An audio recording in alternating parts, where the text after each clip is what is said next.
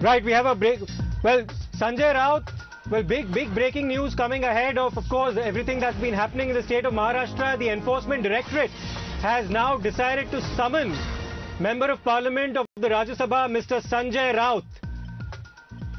Let me go across to Bhavtosh for more on this. Bhavtosh, what can you tell us about the details of the summons now issued to Sanjay Raut?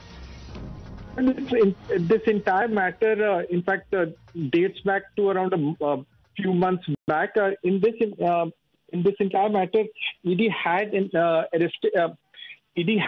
summoned Sanjay Raut, and Sanjay Raut was issued summons, and Sanjay Raut has been issued summons for 28th, that is tomorrow. Now, we exactly don't have the details, but Sanjay Raut's wife, Varsha, was summoned earlier, and she was also questioned. She, in fact, had taken a loan. This was an unsecured loan. This unsecured loan was taken, and she was also questioned in this case. That summon was issued in October 2020. The summon was issued, and after that summon was issued, her statement was also recorded.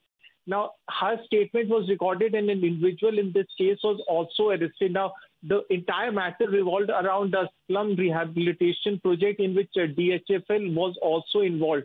The concerned individual was arrested. His statement was also recorded.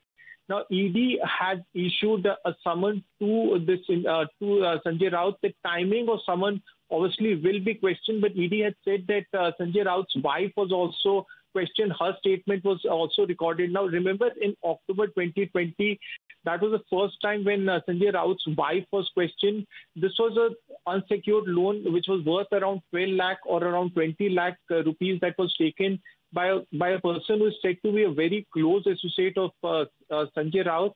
That individual was arrested earlier this year, right, and his statement was also recorded. Consequently, Sanjay Raut, two daughters were also, in fact, came under the scanner, and there were allegations by BJP that this person is said to be very close to Sanjay Raut, and now the summons have been issued for 28th of June.